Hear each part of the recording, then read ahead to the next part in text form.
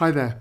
Now for this question then, we're given this cone here, which is of height x, and this angle in here, alpha, is given by alpha equaling the inverse tan of a half. And we've got to show then that the volume is 1/12 pi x cubed. And we're given the volume of a cone in general is 1/3 pi r squared h. So to do this one, let's just say the volume then is going to be 1/3 pi times the radius squared. The radius squared is going to be this length across here times the height, which is going to be x. What we need to get first of all is the radius r.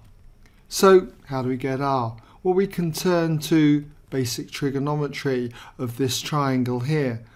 We know that the tan of the angle alpha would equal the opposite side r divided by the adjacent side r divided by x. But if I rearrange this equation, tan alpha would equal a half. So therefore what I've got is 1/2 must equal r divided by x. And if I make r the subject here by multiplying both sides by x, r would equal a half x, or x divided by 2.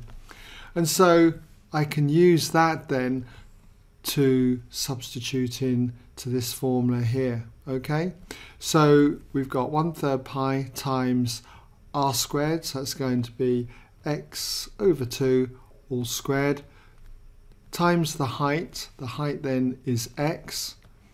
And if I work this out, we've got 1/3 then times pi times x squared over 4 times another x.